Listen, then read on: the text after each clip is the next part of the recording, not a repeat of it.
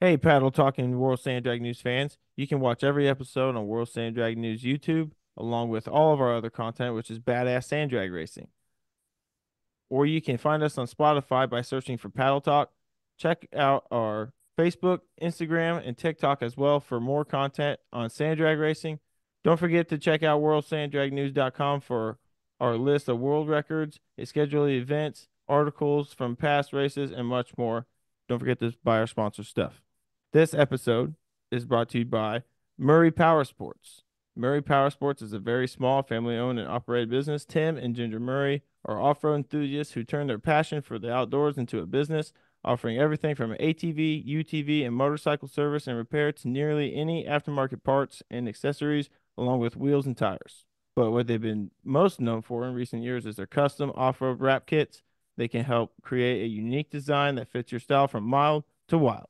Visit MurrayPowersports.com, Facebook, and Instagram at Murray Power Sports. Once again, visit MurrayPowersports.com. Also, their Facebook and Instagram at Murray Power Sports. All right, welcome to another episode of Paddle Talk. We are back with Caleb Mings is with us today, and joining us this whole episode is our very good friend Paul Moore from Moore Racing. He does the National Sand Drag Records as well. So we're very happy to have him on with us as well. And then we'll also have an interview with Esteban Juarez, the track promoter at Dome Valley Raceway, in just a moment. But this is the Pro Sand Drag Association Dome Valley Raceway race week, and we are recording this on Tuesday. So today's the first day of test and tune, and we haven't heard anything crazy yet, but we know there's probably some cool bikes laying down some awesome numbers. But before we get into all the PSDA stuff, we're going to have Paul Moore just do a quick introduction about himself. So take it away, Paul. Go ahead and introduce yourself to our listeners. Hey guys, man, just first off, appreciate what you guys do. Appreciate what you guys do for the sport. Appreciate you having me on. For those of you guys that don't know, I'm Paul Moore. Man, been doing this ATV side of things probably since around 2006, 2007. We start chasing numbers, and that like any addiction, you start off small and you let it snowball into what it's become today. And Steph and I had over half a dozen world records between PSDA and National Sand Drag Records, World Sand Drag News records as well, track records. Primarily focus on the snowmobile side of things. I would say that's probably our specialty, these old belt slippers. So, yeah, pretty excited to be here today. Later on in the show, we could talk a little bit about the bikes or whatever. We've got, a whole shop full here. We got Moose Knuckle, which was the first bike to ever make a 2-second pass. That was back in 2020. Definitely ran a 296.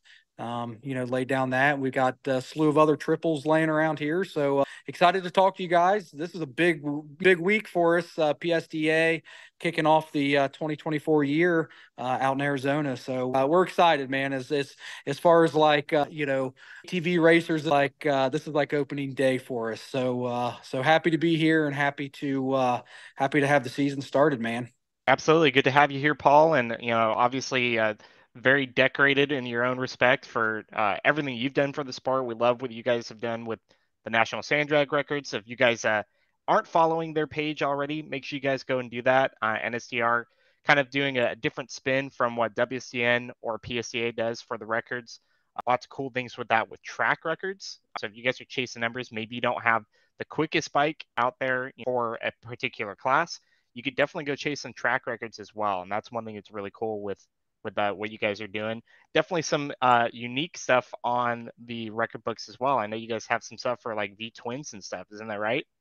So what we wanted to do with National Sand Drag Records is we kind of wanted to bridge the gap, I would say, between PSDA and what you guys do there at World Sand Drag News. With a PSDA style record book, it's as legit as it comes as far as, they've got 6 or 7, board members at each race. They've got, 3 races a year, usually three or 4 races a year, and you can break the records at one of their 3 or 4 races a year. What we wanted to do at National Sand Drag Records is you wanted to recognize some of the tracks that PSDA didn't go to, and also give racers a few more opportunities a year to really demonstrate their bikes. So what we do with National Sand Drag Records is we partner with, I think we have 6 tracks this year. And what we do is we have track reps at each track. We measure the length of the track. They sign slips. They check fuel, just like they would like at a standard PSDA race. But where we different is that we partner with 6 tracks, and you're able to break a National Sand Drag record at any of our partner tracks at any of their public events. So if you were to break a record, all you would do is just go to the track rec and say, hey, I broke a record. They would check your fuel, sign your slips, and then you'd submit them to us, and then we would enter it in the record book. So it kind of bridges the gap between PSDA, World Sand Drag News, a little bit of a middle ground right there. So we're excited about it, and we do get a chance to recognize some of the subgroups that aren't recognized in other areas, like dirt bikes. We have 2- and 4-stroke dirt bikes. We have the V twin stuff, which the V twin stuff, kind of underground. There's some really fast stuff out there. Like there's some V twins out there making horsepower numbers upwards of what we make with our 4-cylinder 2-stroke bike. So, they're really pushing these turbo 4-stroke V twins really hard. We do have a motorcycle record as well, where the Harleys and the Gizmos of the world can play and participate as well. So yeah, that's kind of what what we aim to do there with National Sand Drag Records. And, we look forward to the 2024 season with our partner tracks and everybody, in our race family.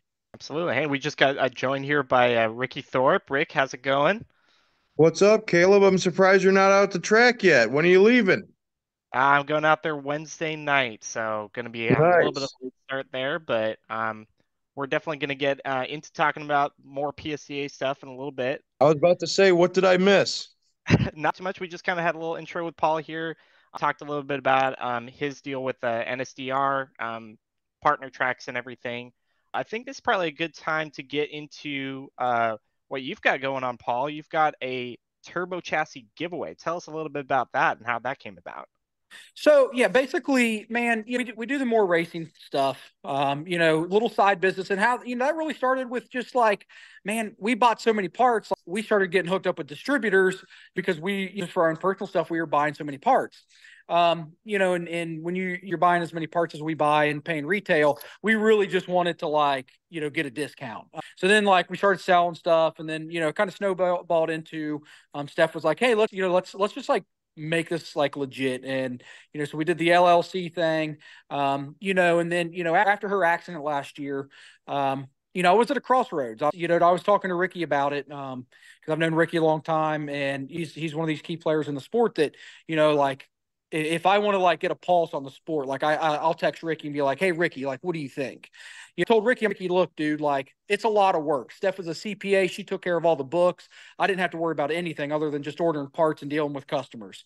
Steph took care of all the stuff behind the scenes. So I told Ricky, hey man, I'm either going to close this down or I'm going to swing for the fences. I thought about it, and and Ricky and I talked, and Steph would want us to swing for the fences because that was the type of girl she was. So, I called Jordan up and I said, listen, man, I want to buy a chassis off of you. And he's like, what are you going to do with a Banshee turbo chassis? Man, I'm going to give it away this year. He's like, give it away. And I'm like, yeah, dude, for free. So we're giving away a free turbo chassis this year. And all you have to do is just buy the parts that you would normally buy.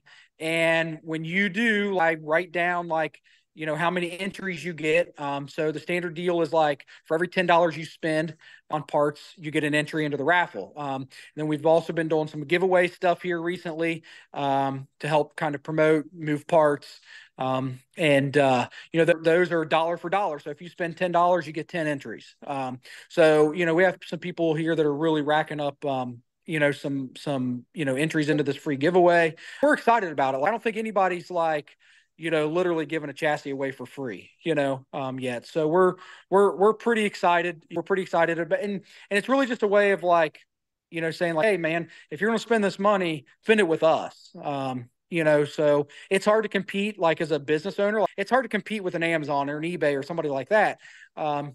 But I promise you, Jeff Bezos ain't giving you a turbo chassis. So I'm pretty excited about it. And I'll have to talk about it. My goal is to get to Louisiana this year, physically be there on location with the chassis, and we're going to do it there. That is my goal. But it's been, I think, since 2019 or maybe even before that, since we've been in Louisiana. It's just tough because my normal day-to-day job is being a school teacher.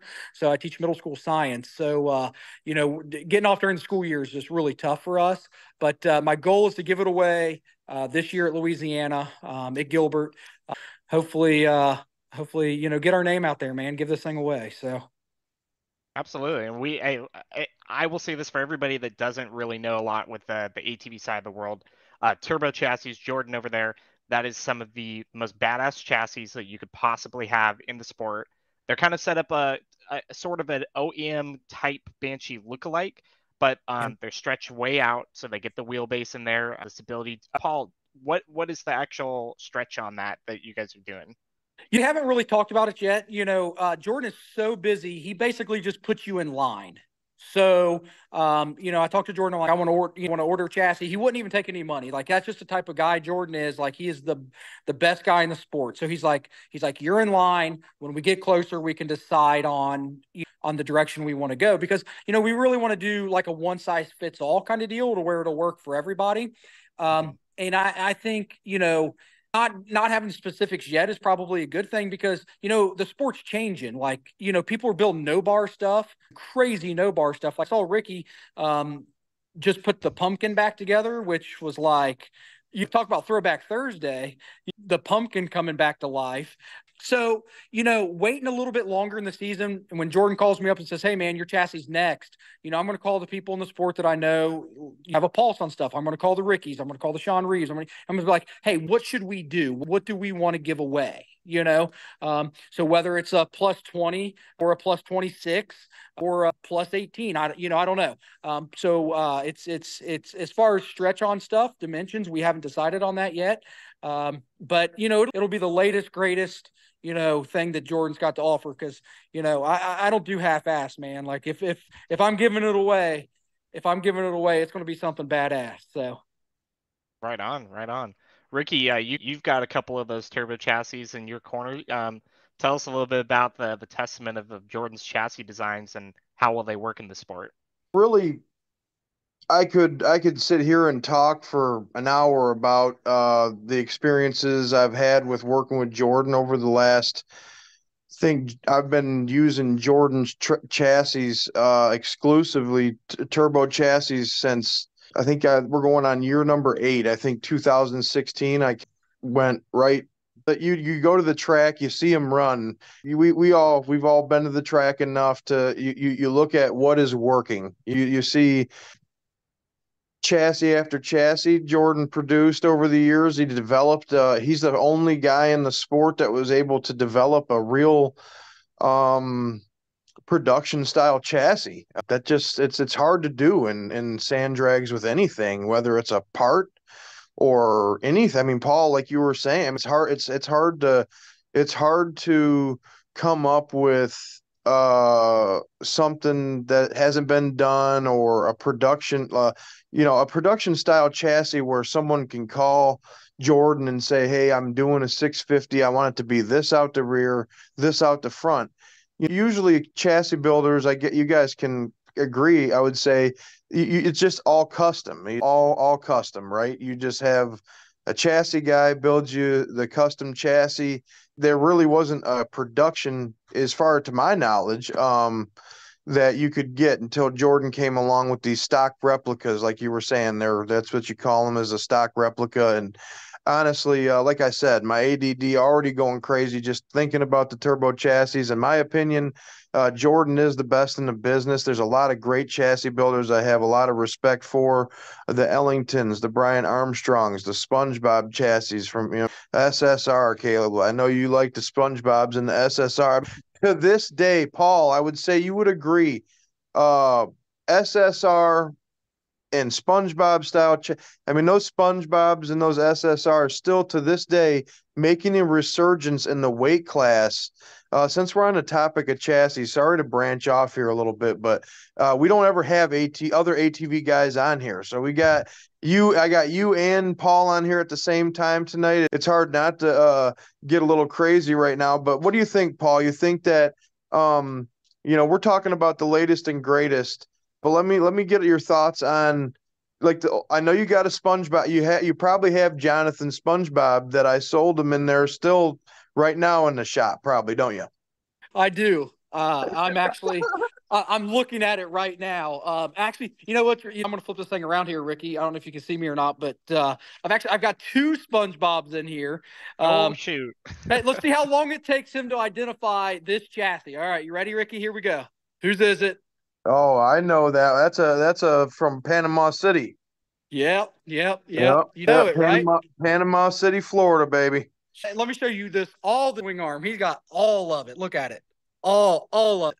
Well, see, I thought you were just back at the front end again when you started with that baby, but that's just the rear end's just as long as the front. That might be the first evenly distributed length of on a SpongeBob ever done. Look at that baby, Caleb. You could put a Hemi in that thing. Yeah, and then we're kicking real it quick. Whenever you're talking, it shows you on the YouTube. Just remember that. Oh, Billy! When he's showing something cool. Hey, so and here's SpongeBob number 2 in here. So here's this is Z1. This is Jonathan's Z1 turbo deal, and it cut apart SpongeBob. So wow, that's interesting. I didn't know he was going with the Z1. I forgot. I thought he was doing like a motorcycle motor at the time or something. That's pretty cool. Z1, yeah. I like it. Yeah, that's a lot of people going to Z1 nowadays. Yeah, I mean that's it. I mean, it's got a link ECU. I don't think we're not aiming to make the power with it that some of the big Z1s are, but I think we're going to be a lot lighter. So should Paul, be. I think correct me if I'm wrong, but is that going to be the first bike with the Z1 where the ride's actually going to be sitting over the motor? Caleb, I don't think we're going to be the first, but I would say it's probably the first in the circle of things. I know there's a couple of Z1 things out running some hard pack in Pennsylvania, and I think there's a Z1 floating around down south that came up from around Wisconsin. But yeah, I mean, this one's cool. We call this bike long time. I think we started on it in 2020. Was when we started on this thing. So it's definitely been a while. So we started on this bike, cut it in half before we even bent the first tube for Steph's bike here, her triple DMX Leech. So that thing was basically on the track, racing and retired before the leave it to Jonathan. Yeah, Jonathan. Yeah, poor John. He's gonna watch this video and he's gonna cuss me out. So. Well, hey, I must say, Paul, I love your naming convention for your chassis. It's one of my favorite things. Whenever you got a new bike coming, Dude, what is going to be the name? Hold on, show us the rest of that shop. Oh, you want? Yeah, let's go tour. I was gonna do it later, but we're this deep. Let's what do you got? All right, so we can't say that one now. I'm just kidding. It's cheese. So this is Cheese Dick. I love it. This is Cheese Dick. That's actually my racing number, also. So that's awesome. Oh, that's a good number. It's a great number. This is Leech. This is Leech. This is Steph's triple DMX. I'm a sucker for that triple DMX, man. I know it, man. I know it. Show that again. What does that say there? It says until we line up again, and then it's got Steph Taylor and her birthday and on there. So there's Jack. He's like looking at Mom's bike. Posted up. Yeah. So yeah, Cheese Dick. We got long time. We got the trail bike here. Literally, my daughter will ride her little Razor in the woods and shit, and I will follow her on the trail bike and trail ride this thing. Pretty cool bike. It's actually been a 312, and don't get me wrong, I will I ride it on the trails behind my house. Yeah. So been the drum for years. Yes. This is a customer bike, little 670 bike. I call it my little piece of shit. It's been a project. This thing here, we call it the 670 bike. It's been a 302.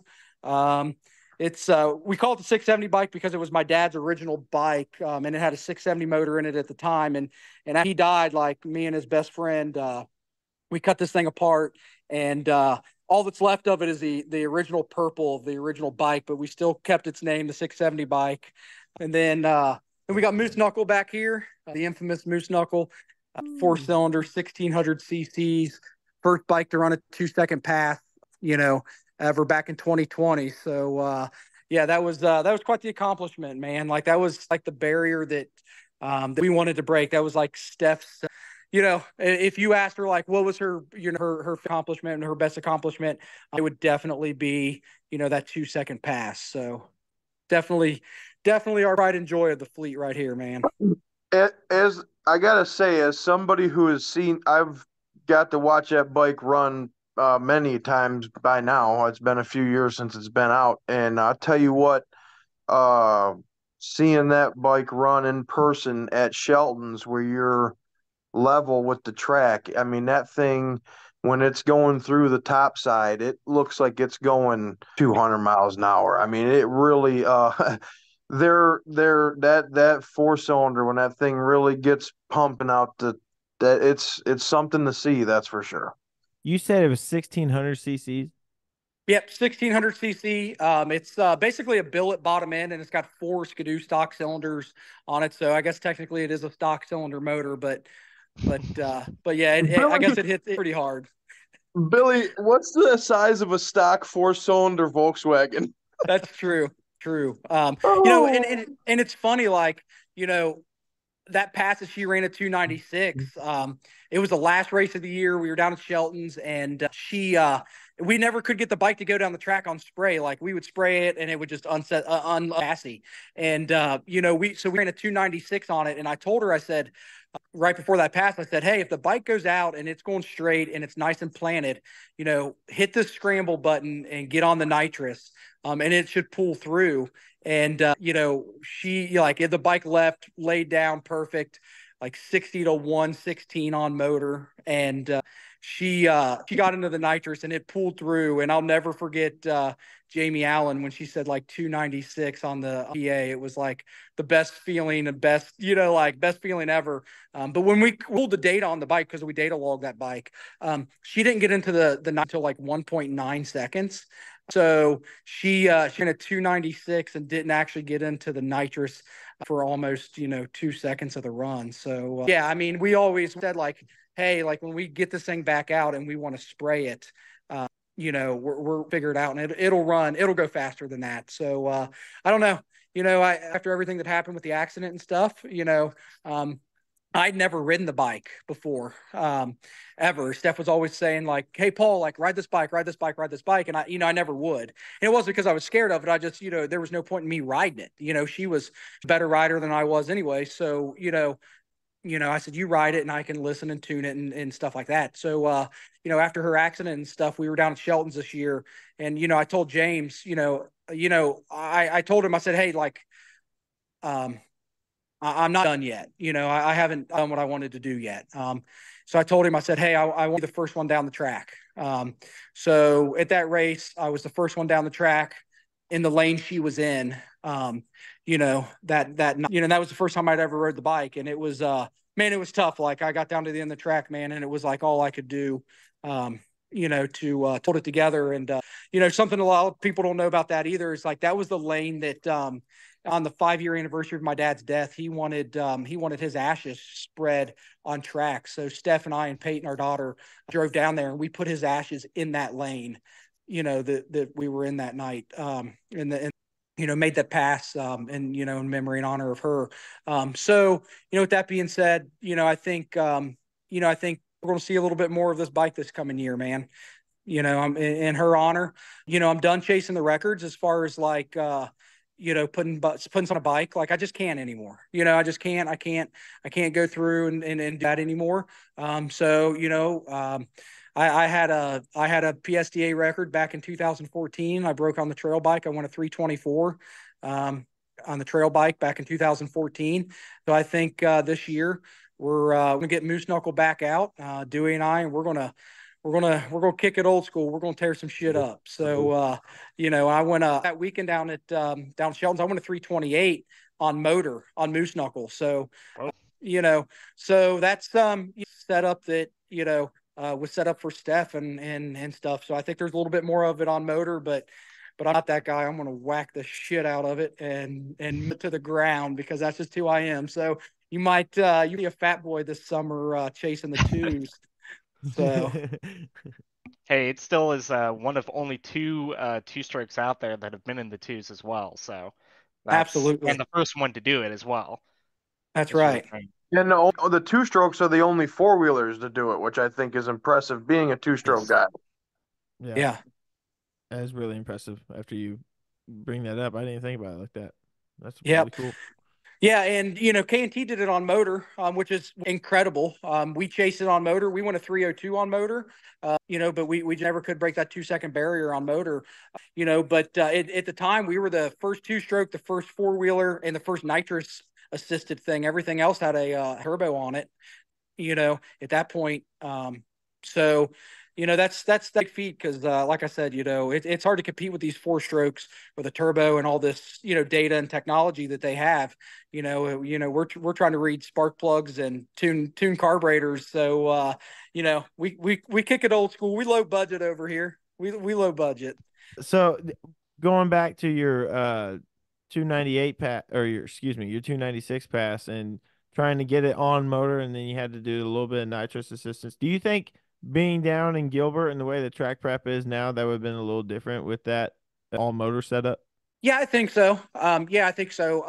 Gilbert, the big thing there is the air is so good at that time of the year.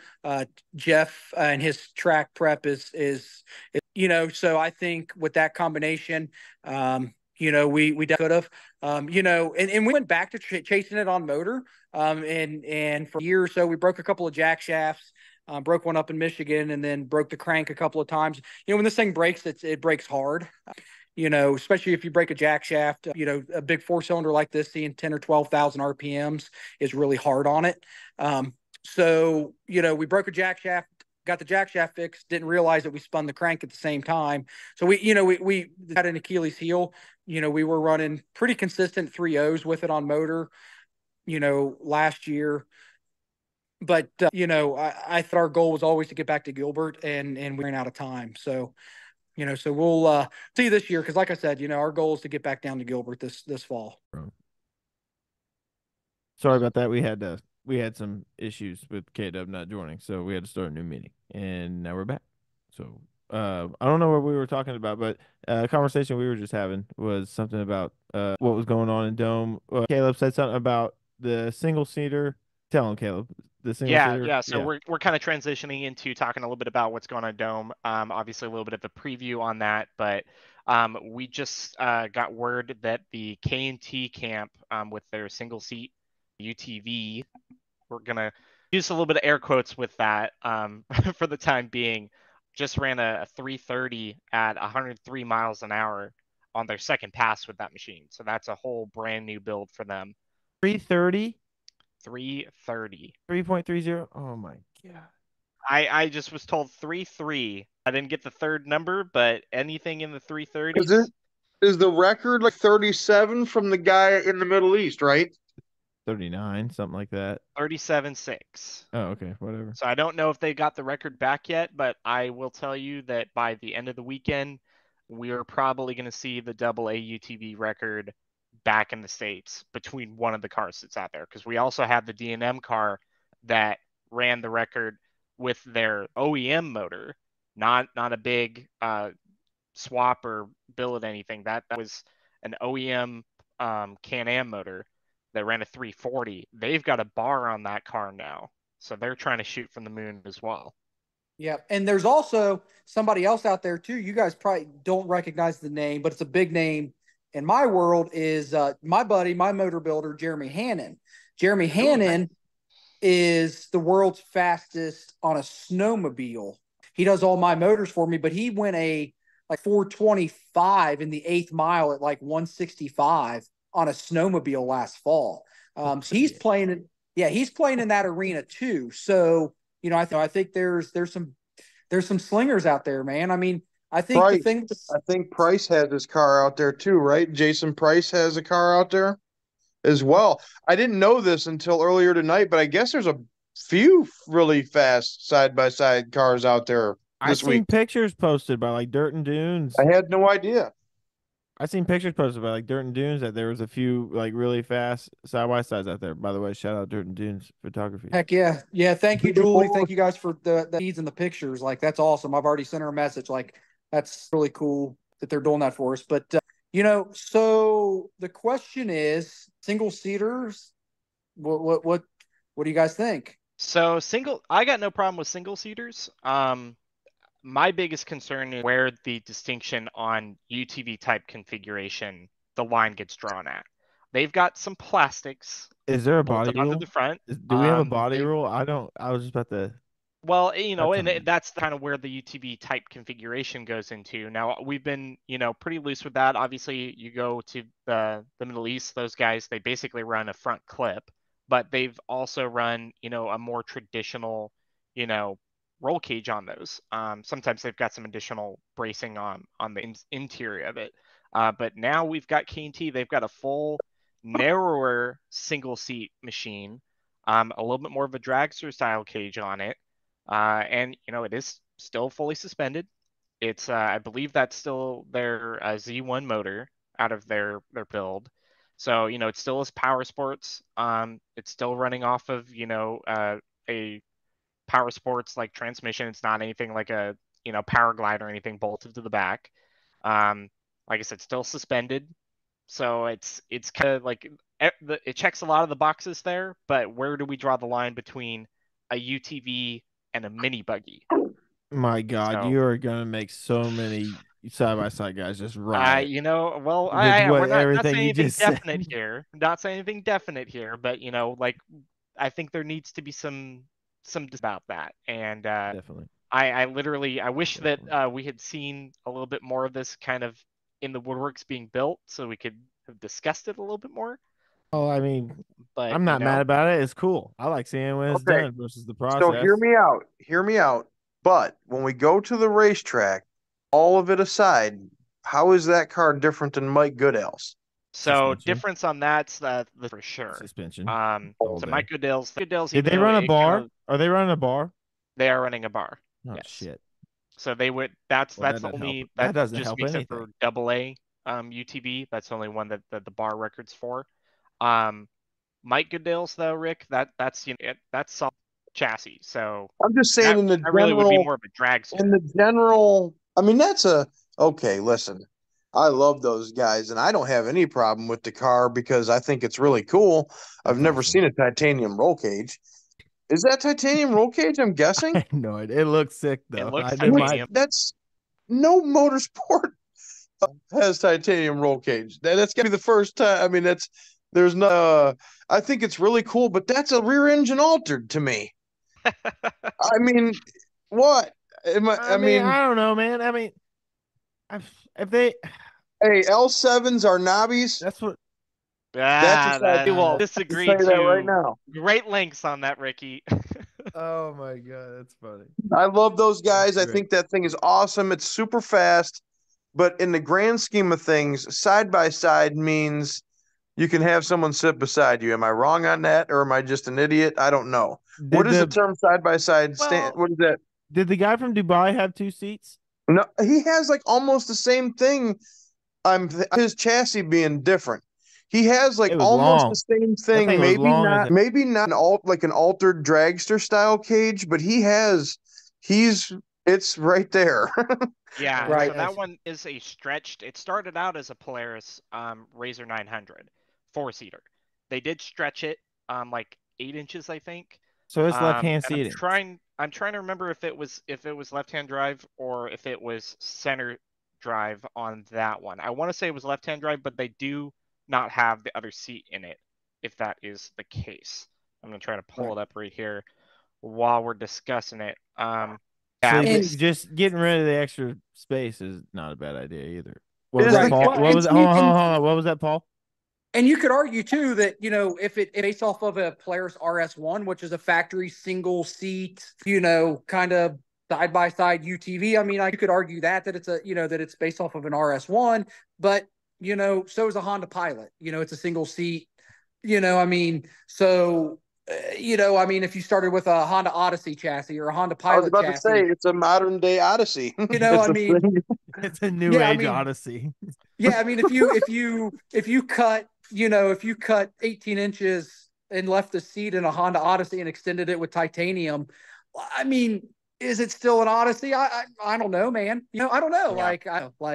And that's definitely why we've left in like our records for some of the lower tier records on the UTV side, making sure that you just have to have a stock chassis in there. Right.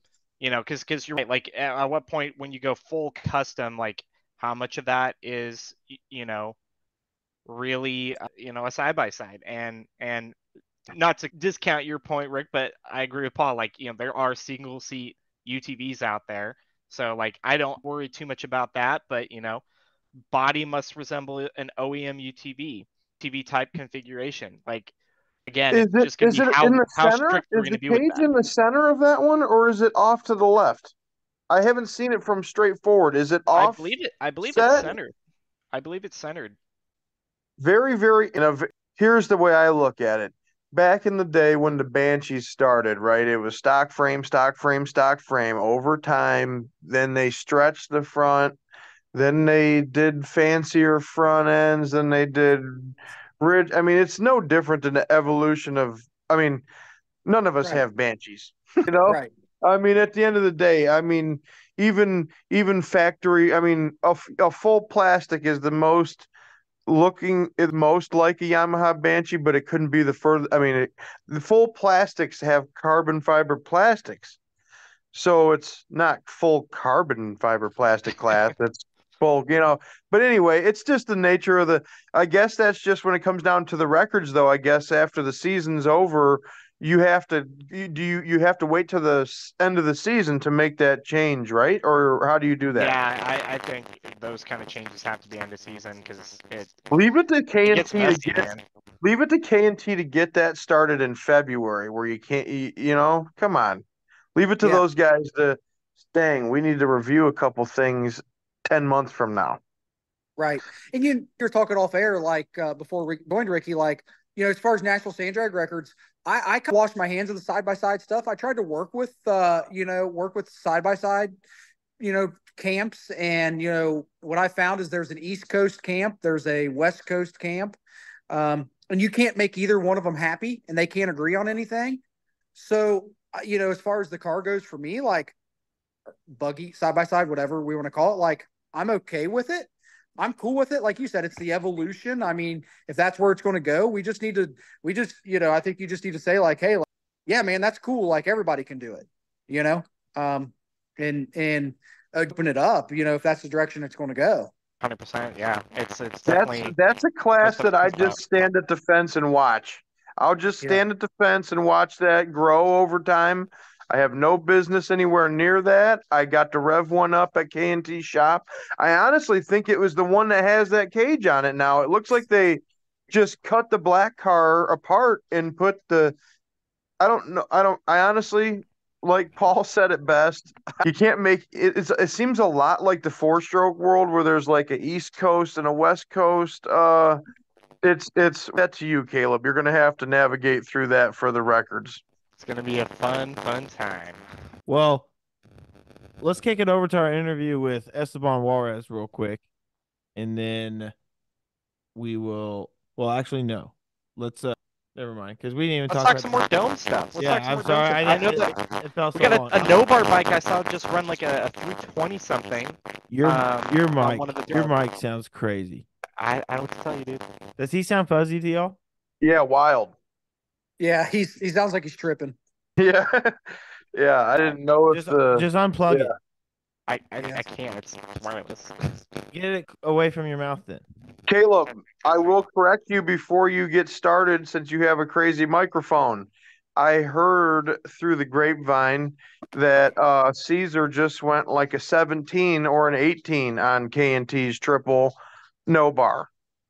Heck yeah. Hit the one. Does this sound better? No, Really? it doesn't. Okay, I'm just gonna ditch it. Okay. Ricky, Isn't a 17 or an 18 on a no bar bike just absolutely insane to you? So Hold the on, no was that bar. what bike that Caesar and them built in Puerto Rico that has the No, K and no, T? no. This is K&T. K&T has their own no bar bike. Right. Okay, so it was K and T's They own. have a Okay. triple DM. They have two triples. The triple that went to 298 that's in a turbo chassis, but then they have a full titanium hill bike that's fully suspended, no bar, titanium Lone Star setup, That and plus security at the back. it's a plus absolutely in the realm. Mine's a 24, so I can guarantee you 30 isn't out of the ballpark. And they like a 321 or something. Caesar went on, Caesar is the guy for no bar. Jaden's a really rider, but when you see K&T bring Caesar in to ride their no bar, ride their 775, I spoke with Caesar not long ago, not to branch off too far, but since we're on the topic of no bar, in my opinion, Caesar Cordero is the best no bar rider in the country, just because in Puerto Rico they have him test bikes before any other rider gets on them. Oh, he tests all the bikes. That's not a joke. He and the Jeeps. He drives everything Yes, over there. yes. They're the Puerto Rican people. They're just for our sport.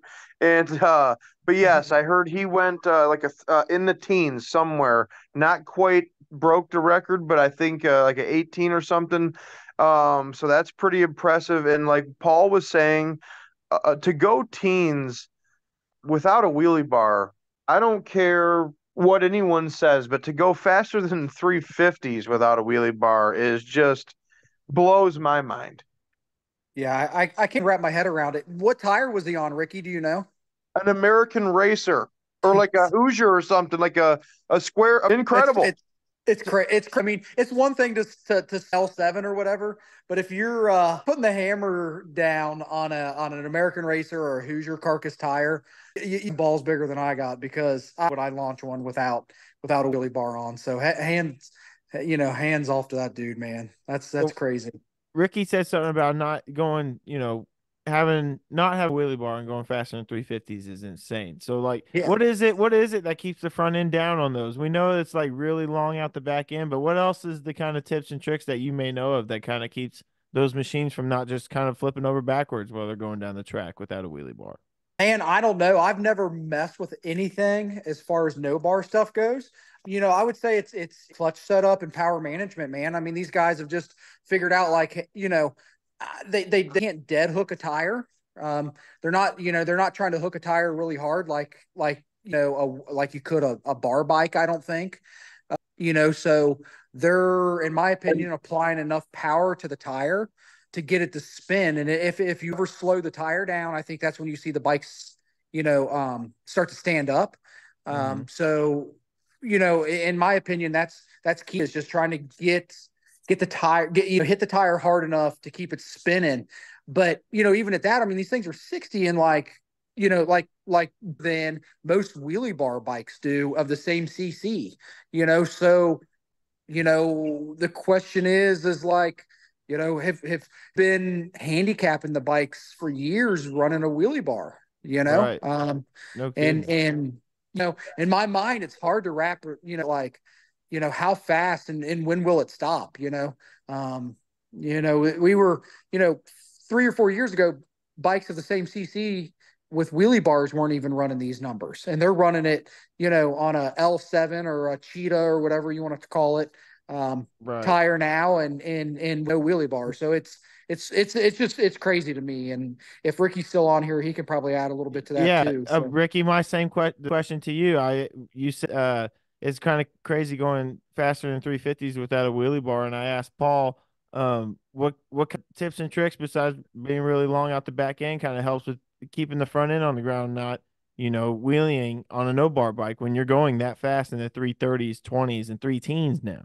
So this probably sounds ridiculous, but I definitely don't have any tips or tricks because I've never had a no bar bike, and I'm currently building one just because of how hot the class has gotten, how interesting it is that bikes are going that fast on this little tire, or now they're starting to put paddles on them as well. But we're running that L7 tire. We're going to try that as well. My goal is just to go 40s or 30s, let alone, some of these bikes going teens and stuff. That's incredible. But somehow I used to think it was get a bunch of wheel speed so the front end stays down and then just worry about the back half. Well, like Paul mentioned, I went out to, um, obviously Louisiana these last couple years and seen a couple of these full plastics that they have really dialed in, and a couple of these outlaw knobby bikes that they have really dialed in with these L7s without a wheelie bar. And I honestly, they're, obviously the guys are really good. I see that the guys that are going fast are the Kelvin from Team Venom. That guy's a clutch guru, right? K&T doesn't just have people messing with their bikes. Okay. There's not, Paul can vouch for that. He's raced with those guys for long enough. They have Kelvin over there working on their no bar bike, helping them out. That shows you how smart that guy is in the clutch, because his numbers across the board from the mile per hour, the 60-foot is just better than most paddle bikes. And then I've gone and seen some of the L7, the little tire on wheelie bar bikes, and really performed well even. And honestly, as silly as this might sound, everything that we've just talked about why they're so fast and how it's incredible is the reason I'm building one for the class, because to me, it's like the new small tire craze. Like it's the version of Radial versus the World, right? Where they got the 275, whatever, the radial class, where it's basically it's no bar versus the world at this point. Okay, think about how popular and how everyone knows about Lights Out. That's about to happen next weekend, I believe. It's one of the biggest, if not the biggest. I mean, it's Radial versus the World. And to me, it's the no bar thing. There's always been some no bar bikes, but this few, and I honestly, there's a few key areas that help develop that in it. One, Patrick Hunt out in North Carolina, him and his people, this is why the no bar, I don't know if we meant to talk about no bar this much, but in my opinion, the reason it's so big and growing at a rapid pace is because it's the only class in our sport where three different types of bikes from three, you can be anywhere in the country, outside the country, but three different styles of bikes. North Carolina style outlaw knobbies, where they have the L7 tire, no wheelie bar, and they're kind of like called outlaw knobbies down there. They're like that's what Patrick Hunt and Ryan Davis and those kind of guys. Tony Miller's building a bunch of them. You're seeing these fully suspended on the Cheetah tires. Those are outlaw knobbies. Then you have the West Coast style hill bikes with paddles, the Lone Stars, the Arlo Cullies, the K&T, the TJ Pates. Then you also have the full plastics from Puerto Rico, and there's 100 of them. So that's why there's 40 entries, and there's going to be up to there's 50 entries in Louisiana this year for the no bar class. And it's one of the most competitive, impressive, and biggest classes in the sport. And honestly, 3-4 years ago, I made fun of no bar bikes more than anybody on the internet, and I'm very thankful that most people forgot about that. I don't think people forgot about that. Yeah, we'll see about that. I think some still very much remember that. I will say this too, like, definitely kind of heard the similar things that you guys are talking about, that it's all been tire speed, it's all been slip in the clutch, and a lot of it with those Cheetah L7 knobby tires. That's been a big catalyst with it. But I think just the end of last year started seeing a lot of those guys that were running the L7s and starting to see these crazy times with it, with that Black Venom and everything. They experimented with some big tires, like we were talking about, and what we're now seeing run at Dome. And I think that's going to be very interesting to see where some of these bikes go with that and how they're going to manage the power, because that's a lot more tire than they're typically used to running. Paul, you going to put an L7 on one of on the trail bike maybe? Hey, if I'm gonna tear something up, I might as well just tear Moose Knuckle up. You might see Moose Knuckle with a set of L7s on there. So I think might actually I be was about to say, you just you'd be like an edger, just carve it up. yeah. I don't know how big this thing here is, but it's yeah. I would You're say gonna be it's gonna fine. be Where are they rubbing getting the these ground. chains from? Freaking with these plus 26, plus 30 swing arms. Yeah, at that point you just order a roll and just say I want all of it. Just give me all of it. And it's interesting, like Ricky said. I mean, so many different bikes in the no bar thing. And I know there was some grumbling last year. It's like, oh, your bike's not a no bar bike because you could never turn on a hill, and and it's just, man, it seems like a lot of that has settled down. And like Ricky said, there's like kind of three different styles. And Pat Hunt's, I think, is all rigid. Is that not his I steel think he's bike? got a rigid rear at least on that. Paul. Okay, gotcha. The blue So bike he has is full rigid. Yep. Right. Now he's full suspended because you have to run full suspended for PSDA. So that's another thing with the PSDA. You have to run suspension. So like in a lot of the shootouts that you might see, that you can run like rigid bikes like what Pat has, but like when you go to the PSDA, no bar has to have suspension. So, but yeah. I mean, listen, I know what you're about to say. I don't give a crap if it doesn't have a wheelie bar and that baby's going almost 100 miles an hour. I mean, that's incredible. Yeah. Hey, sure. we are actually being joined right now by Mr. Kyle Wiedmayer. Kyle, how's it going out there at Dome? He's actually out there at Dome Valley right now. Yeah, it's going pretty good. I just walked over to Julie Moore's pits, grabbed some dinner, put some bikes around. Everything's going pretty good.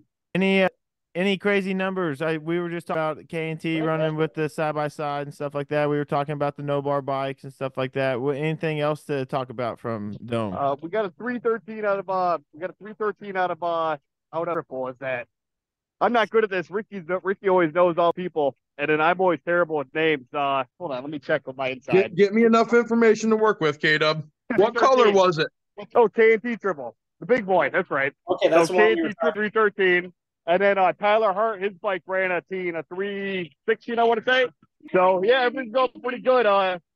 Who else? What else ran? Some of these side by sides are pretty crazy. Brody and the D&M side by side pretty much stood it straight in the air, which was awesome. Forgot he had a wheelie bar and lifted. And then what else happened? All I know Did he break the wheelie bar? No, it didn't break the wheelie bar. The wheelie bar was just like Brian McWenty, just straight up in the air. And then he forgot it was there, and it lifted. He's like, "Oh crap!" Oh, but I don't know. I'm having a good time out here, like always, roaming around pit to pit. But yeah, everything's going pretty good. Eating. So you already made a pit stop at Julie Moore's camp for the food, which is always a good move. She had ribs. They were awesome. And the whole time, so I grabbed the ribs, and then next thing I know, Jeff needed to go, so I had to run over there, try to eat ribs while I try to take the quad over there. But I got it done. Don't worry. You didn't plan on having to work and do interviews this week, did you? No, I don't think I did. Wait, anybody got any for K-Dub about what's going on at Dome? I do. See if I can rotate the video I'm sending out. Hey, what's the taco situation out there this year? Is it good still? Oh God! So we don't have those tacos. A hot so dog stand, but not a stand right now. A hot dog stand at Dome Valley? Don't you worry, guys. A taco guy will be here for sure. Man, how did you allow this? Oh man, oh man. Hey, so K-Dub, in all seriousness, you said Tyler Hart went a 316. That's the Nitro 75. That's getting pretty close. They hold the record at a 314. So yeah, that's pretty good. It was I'm told it was a backup, so it is pretty good. It's just typical day one of a PSDA race where everyone's fighting the track, and then everyone kind of through their own issues. But I think everything's coming around pretty good, and then some bikes are actually starting to run pretty good right now. How's Eric? How's Eric? Eric's doing pretty good. He just got on his 450 bike, and I want to say he cut a perfect light in his time trial he just ran. And I didn't see the number on it because he was running on Missy, but looks like he's doing pretty good after what happened earlier. Can you kind of describe what happened earlier with Eric? Basically, what happened was he ran a 330 at 95 mile an hour on his 4-cylinder laydown, right? And then what? From what I understand, was one of the Lectrons the needle kind of stuck a little bit going back down. We let off, and then the bike kind of rode out towards he pretty much had Laronis.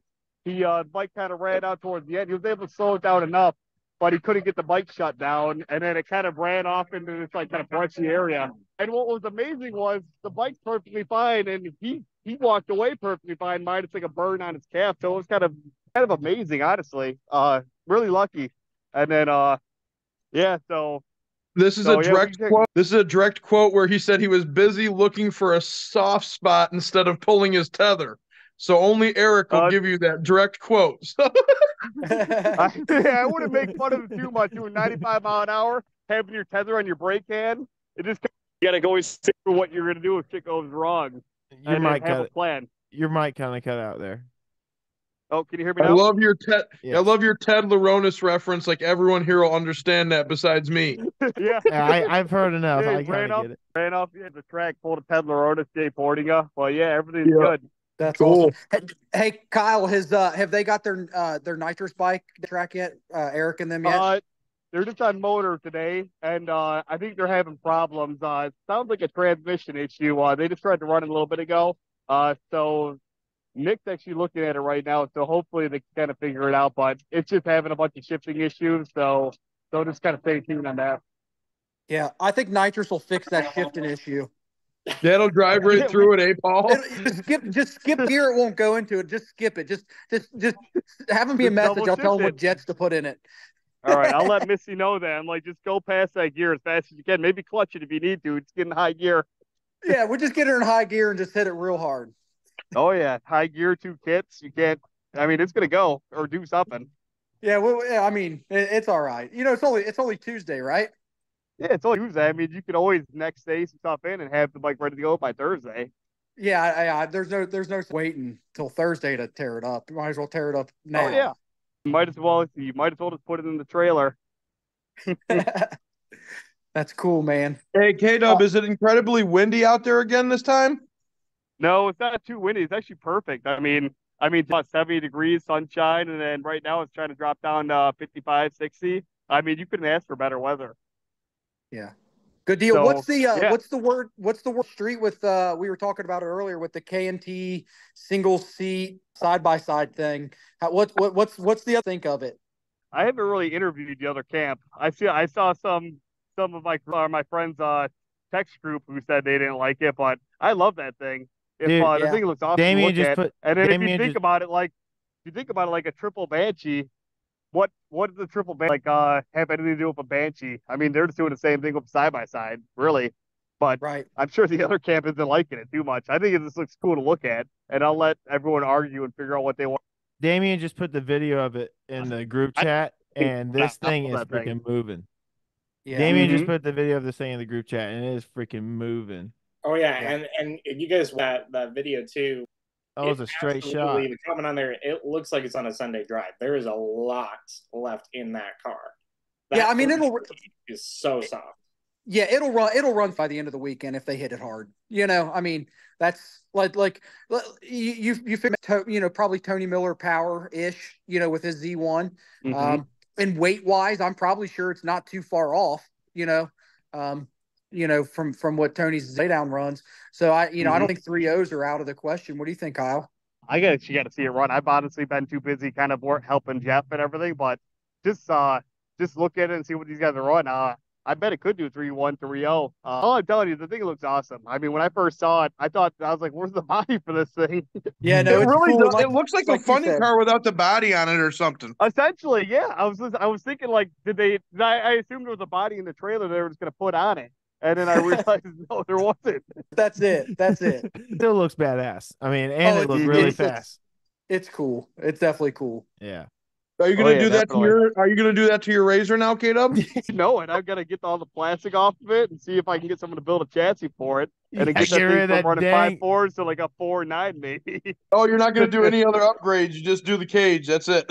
Hell no! You know how expensive those things are. I don't get that. I remember when you took your passenger seat out to remove weight. So hey. Oh, you gotta. I want to run 5.3. You don't know the pure power and the pure, like the fear you have when you dump the clutch in that thing. I mean, I have a CVT, but when I slam the pedal and then I start going and I'm chugging along doing 54, 55 mile an hour. You do not know that feeling. And then just chopping the throttle, beating Brian in the bracket race. You can't beat it. Hell yeah. Hey, K-Dub, have you ever thought about building one that the passenger, just you could give rides like like charge a small fee, I should do that. What is it? The Larry Dixon? They like Larry Dixon Yeah, style. yeah, Larry Dixon or Dennis Anderson's King Sling. Dennis Anderson's King Sling monster truck. He does that thing. I could just see Ricky with his legs wrapped around you. Hey, I'll go for a ride. Oh, this is great. This is awesome. Yeah, hey, the side by sides. I think how many side by sides are there, K-Dub? 5 or so? I want to say 5 or 6. 5 or How 6. many? D&M has a couple. K&T has their 2 right here, and then I think right over here. He's been kind of walking over here, but yeah, there's definitely a few of them. Every time I kind of look at the track, I see one that's bombing down the track, going way faster than what my racer ever would run. How many no bikes are there? No bikes. How many have you this seen? could be a pure guess. I'll be honest, I'm a terrible correspondent. Like I'm nothing like Ricky. Ricky will know all details for everything. Like I'm just always looking for where Julie is, where's the food, and then Taco saying what the Taco stand situation is, and then I'm working for Jeff full time right now too. So I don't really have a whole lot of good intel other than what our group's doing. Hey, that's a live correspondent. I think you're doing a fantastic job, K-Dub. Day one. Oh, that's good. It's day one. So good job. Great job. Plugging people and figure out what they're doing, and then when I try to go live eventually, I hope I'll get a better lay of the land. Is the track live? But we were talking earlier. Maybe you could work your match some of these no bar bikes. Maybe look over their shoulder with their clutch tune up and give Ricky some pointers here. Yeah. Maybe I should see what kind of springs there are in there. Yeah, just play like a nobody, and just like oh hey, we got going on here, and then you're just a side by side guy. Yeah, you're just a side by side guy. Turbo guy, I know. Yeah, and then just feed Ricky some intel, Give me some. I'll try to get as much intel as I possibly can. It's kind of hovering around everybody. I'm trying to learn 4-cylinder intel from Jeff.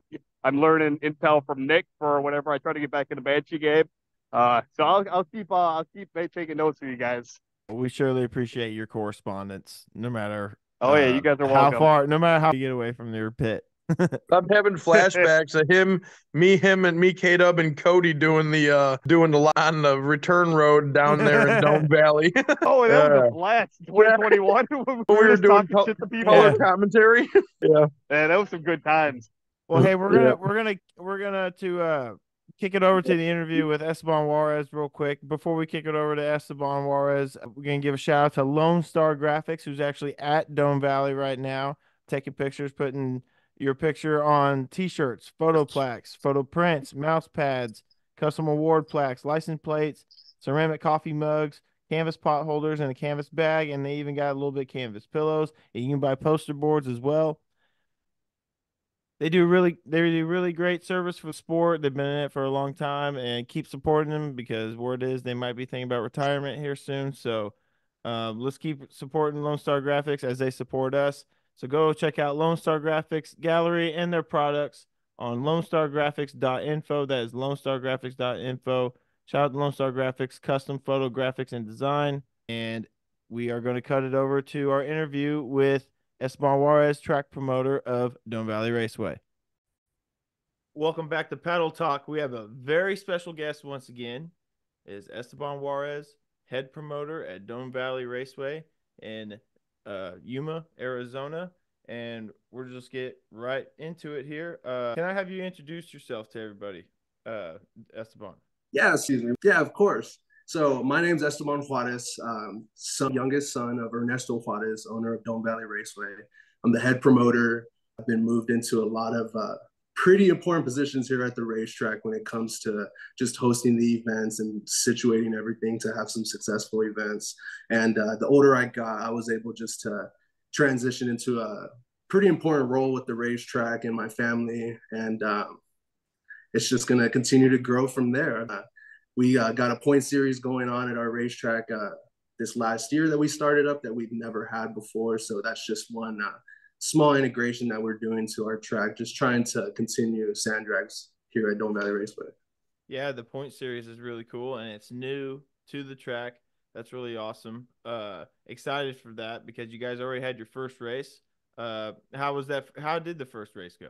So the first race was really well. We had some new faces come out, which always is a great time because, you know, it's just a new experience for these racers that have never been out with us. All of them came back to us with some good positive feedback saying that they're only going to help and try to get more racers out. But, you know, in the past couple of years, the track hadn't had been as frequently open. So a lot of racers just haven't really committed to making a full-time schedule out of coming to Dome. So that's why with this new series that we have coming up for 2024 and that we did have in January, it's just to kind of, you know, show them, hey, there's a long term here with Dome Valley Raceway.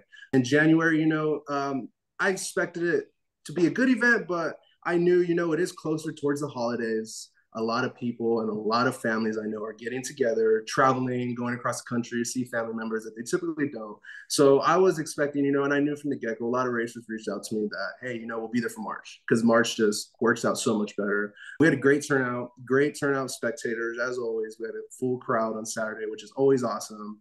They loved just seeing those top alcohol cars go down. A lot of racers that came out, enjoyed it. You know, there's a lot of kids that were able to get down the track and get some experience under their belt when it comes to driving, which is always cool to see because as a kid, you know, growing up on the racetrack, my dad's been running the racetrack since 1995 or 1996. Sorry, it's on a t-shirt. I don't even know at the top of my head, but it's before I was born. So I've been able to see everyone that's came into Dome Valley Raceway that's promoted, that has worked and put their blood, sweat, and tears into this place. And as I've gotten older, you know, I've only been able to integrate that into how I try to run things. And in the future, it should be looking a lot more ideal to what we're looking for, but it's definitely going in a right direction.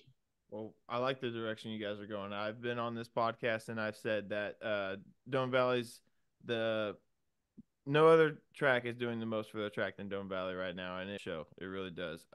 We are also joined by John Sorg out of Michigan, and John Sorg actually has a question about your early involvement. Well, what's the difference between your early involvement when your dad founded the track versus what you do now as head promoter? I'm sure times have changed.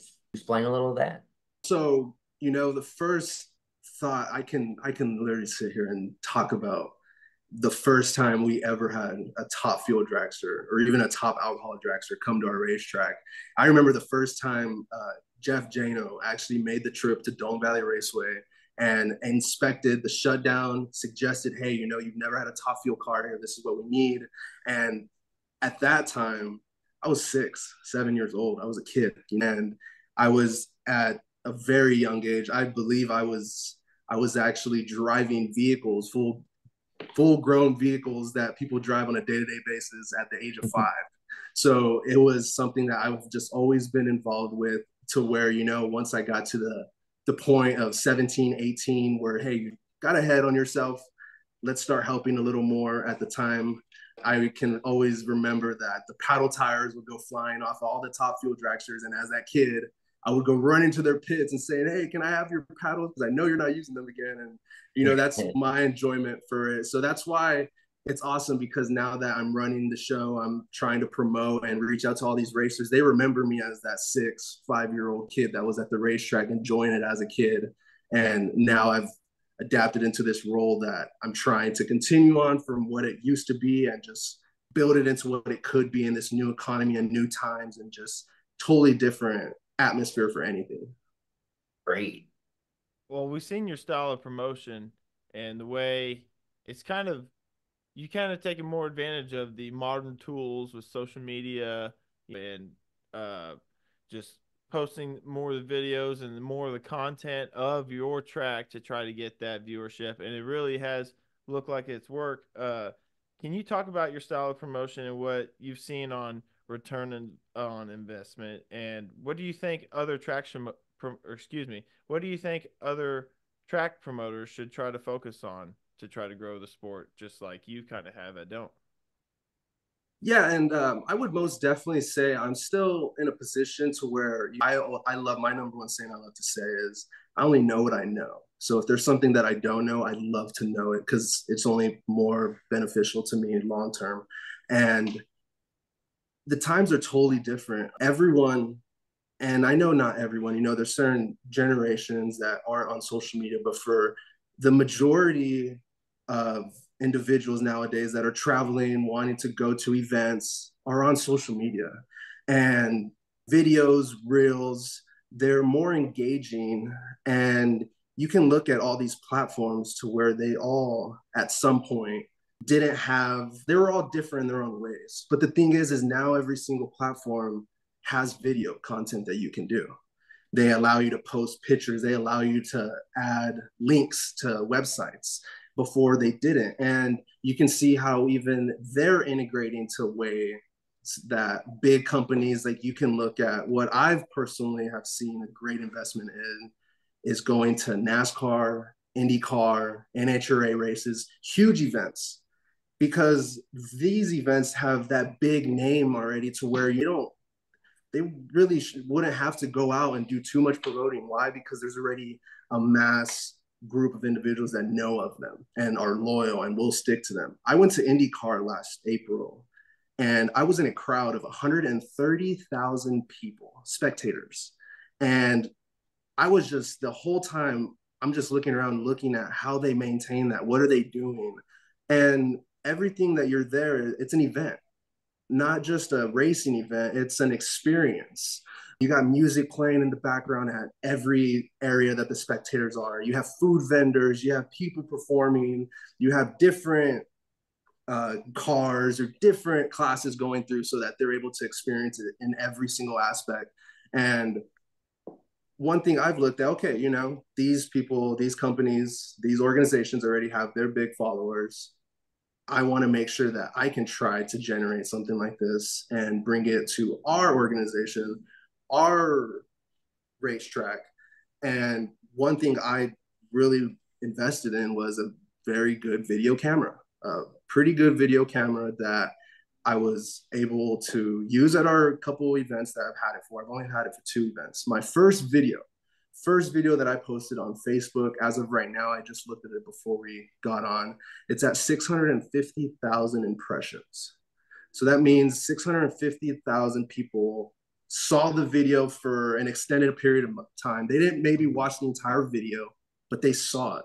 And they saw, oh, wow, these are some big tire sand dragsters that you may see on the NHRA, but on dirt. And it's awesome because once you get that many views, you get so many comments, negative or positive. At the end of the day, their comments are comments. It's always going to come in. And it's awesome just to see that that many individuals are interacting with it. And it's just one simple video. And it can translate into just so much more. And that's how social media has really just taken over. And I'm just trying to take advantage of that. I understand it. I remember when social media platforms first came out, I was able to use the MySpace when it was first there, you transition into Facebook, and then Twitter came out. Now it's X. You know, there's just so many different platforms. And Twitter, I would say X is another platform. You know, I personally haven't even made a profile on yet, and I really want to, because that's just another avenue of individuals that you can tap that aren't getting tapped. There's actually, I would say, a lot of individuals that don't know of sand drags. You know, they may know of, you got circuit racing, you have NHRA, but when it comes to sand drags, it's kind of like, yo, you guys are crazy. You guys are out doing 3 seconds on the dirt. That's insane. And I feel like that should be more promoted and more engageable for a lot of individuals. And that's what I've been trying to do with just videos, showing them, hey, this is what you're going to see. It's awesome. It's incredible to see what a lot of these racers are putting themselves through so that they can go straight on the track. And it's worked out. It's worked out. I personally don't like to, I would say, overfeed my social medias with too much content. I've learned on how to stay consistent with posting and how to not throw too much out there, because at the end of the day, if I post a video and, you know, I don't post nothing for the following 2 weeks, that's 2 weeks worth of still engagements that can potentially go to that video, versus if I were to post something else, it's going to just throw it off of that algorithm. I've done a lot of research on kind of how all these social media platforms work, and it's kind of scary how they do work, but once you kind of got a good understanding, it's not too hard to just be able to throw the content out there. And there's a lot of people out there that want entertainment, that are always going to look for entertainment. So if you're putting it out there for them in an entertaining way, they're going to respond to it. And that's overall going to be a good thing. I agree, because even with us at World Sand Drag News, we have to, we don't make posts daily like we probably should, but posting daily definitely helps more than posting once a week. So the more you put out there, you may not get 650,000 on impressions on every post, but maybe one of those posts every week, you definitely get more than the other. No doubt. And I want to just go back and say that World Sand Drag News, everything you guys do for the sport is fantastic. It's awesome. I appreciate the Mings so much because they're on the West Coast with us. I see them more frequently, but everything that everyone does for World Sand Drag News and for our sport, Sand Drags, is just awesome. You guys are able to bring in these racers from all over the world. There's racers that I've met through you guys from Puerto Rico, and now I talk to them on a consistent basis, and that's just awesome because you guys truly are World Sand Drag News, and you guys are trying to tap into every avenue that you guys can with every single track, and I appreciate you guys doing that so much for even like our track, but for our sport, really. Thank you. We thank you. Yes, thank you for that, and we definitely appreciate everything that track promoters and track owners like your dad try to do for the sport as well. And that, we all have the same goal in mind, and that is try to grow it. So, John, do you have something to say? Yeah. Beyond PSDA, are there any other big special events you're working on that you'd like to host in the future? Anything on track improvements that are going on at the moment that you'd like to touch on? So we're super excited because, it being February 4th, our timing system here at Dome Valley Raceway isn't even a year old. It is a brand new timing system to us. So for our first couple events in March last year, we had a couple of hiccups because we decided to replace the entire system at once, so there's just a bunch of different components that there could have been an issue at that, we finally touched down on, and it's been awesome. The last 3 events we've had have pretty much been flawless with no issues whatsoever with our entire system. I actually just got off the phone the other day with Porter Tree Timing Systems, and we will be redoing our entire finish line to where it's going to be now more of like an asphalt style track with the cone or the foam reflectors in the middle of the track. So if any vehicle were to ever go down the middle of the track, they're not going to take out sensors that will cause us to be down for a couple hours. It's going to be as simple as, hey, go grab another foam block, set it where it needs to go, and we're off to racing again. Just to innovate, because we have had a lot of spectators come out, and, we have to keep in consideration of their time, their experience, and making sure that we're able to go around a situation like that at a fast, reasonable pace for them to keep things going is definitely something that we're improving on. Our entire speaker system at our racetrack is now brand new.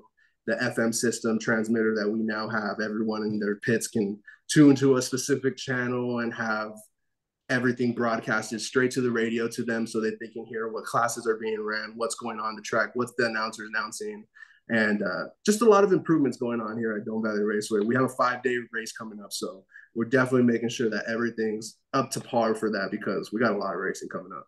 Perfect.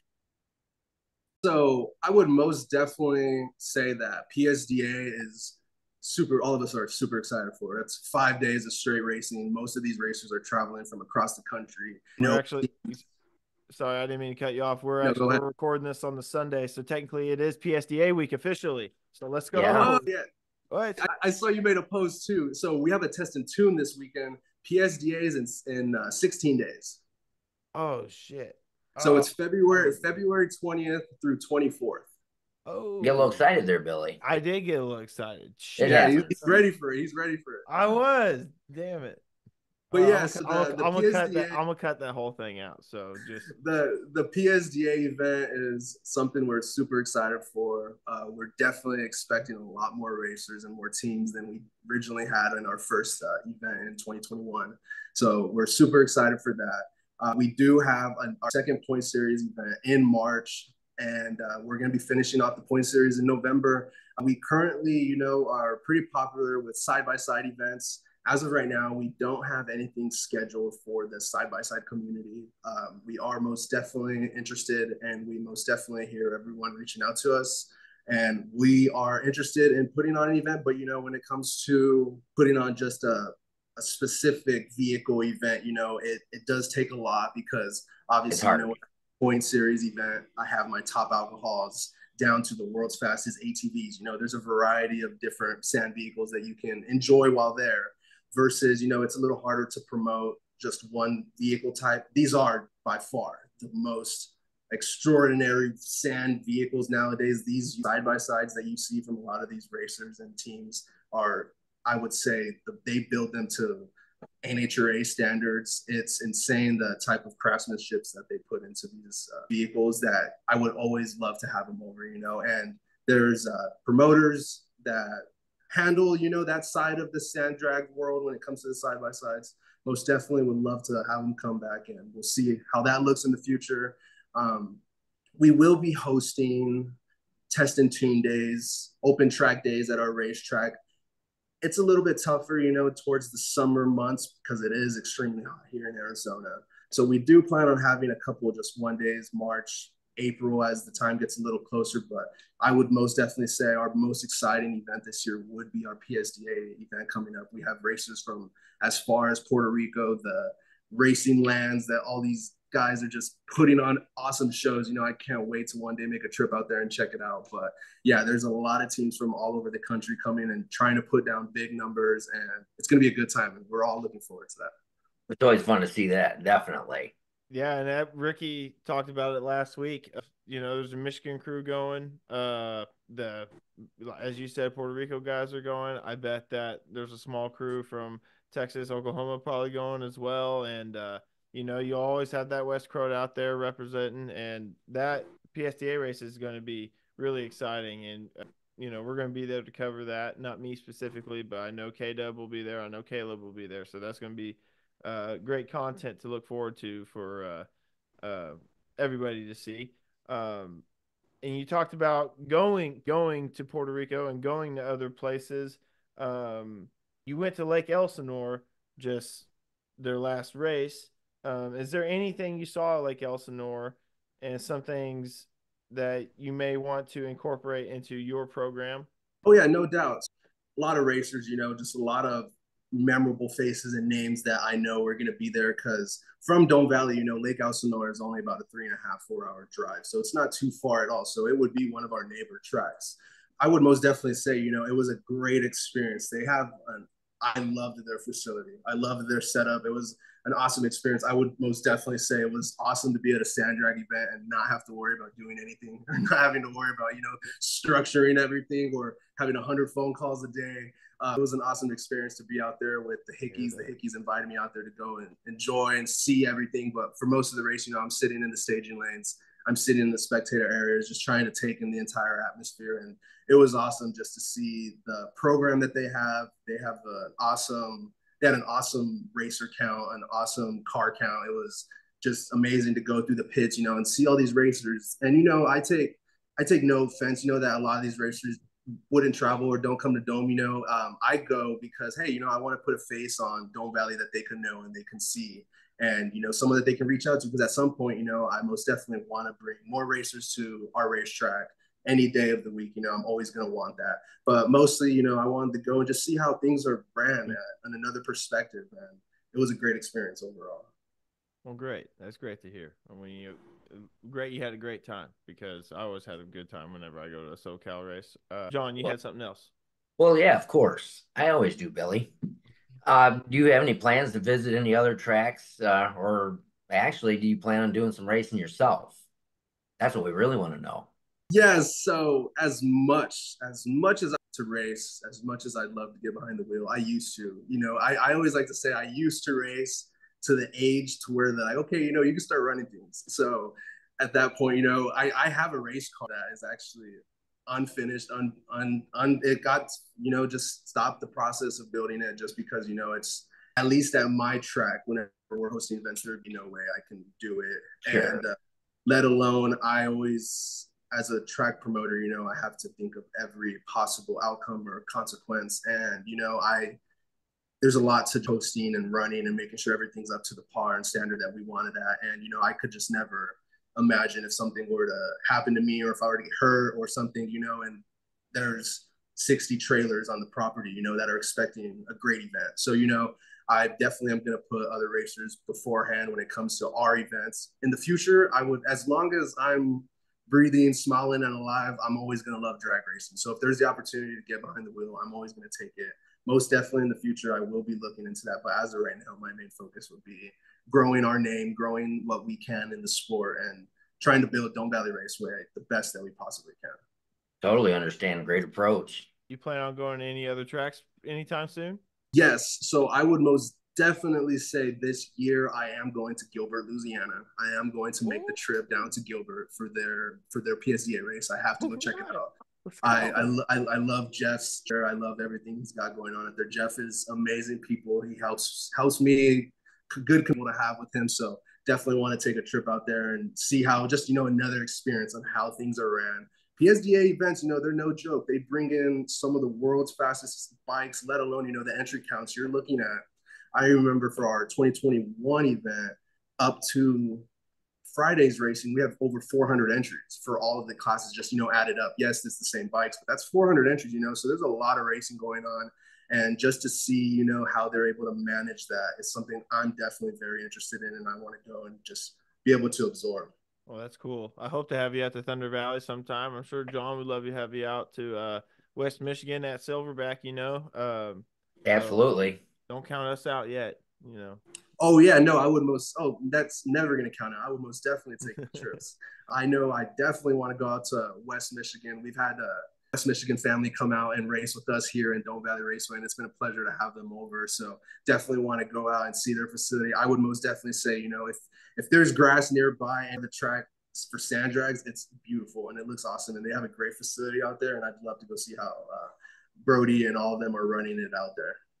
Yeah, they'd love to have you out for sure. It looks beautiful. And I remember the first time I went, the views are just gorgeous the way you're up on top and you look down at the track and stuff. It's one of a kind. But the views at Dome Valley are also one of a kind, with the mountains in the background and just being surrounded by basically the desert. It's really cool, of a kind. It really is. And I always enjoy a trip out to Dome Valley. And it's where the Fast and Sand Drags was ran at. That's where Dennis Reich ran the 216s, where he ran the 220, and it's a historical marker.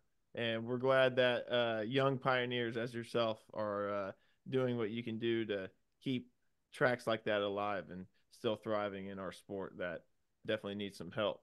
And we really appreciate you coming on and being on the show with us. I'm going to ask you for your one thing. Esteban's one thing is brought to you by it's not SM Engineering this time, even though shout out Sam McCray. It is Lone Star Graphics. Lone Star Graphics, the online printing service. They'll print your picture off on a t-shirt. You can even get it on plaques. They sell t-shirts, photo plaques, winners plaques, mouse pads, custom awards, license plates, ceramic mugs, canvas pot holders, canvas bags, canvas pillows, and even more. So go out to lonestargraphics.info, check out their archives, check out their products, check out their gallery, and you can see everything they have there. Their archives go all the way back to 2006. lonestargraphics.info. You can order online, and they'll ship it directly to your house, directly to your door. That is lonestargraphics.info. Lone Star Graphics, custom photo graphics and design. lonestargraphics.info. Esteban, please give us your one thing.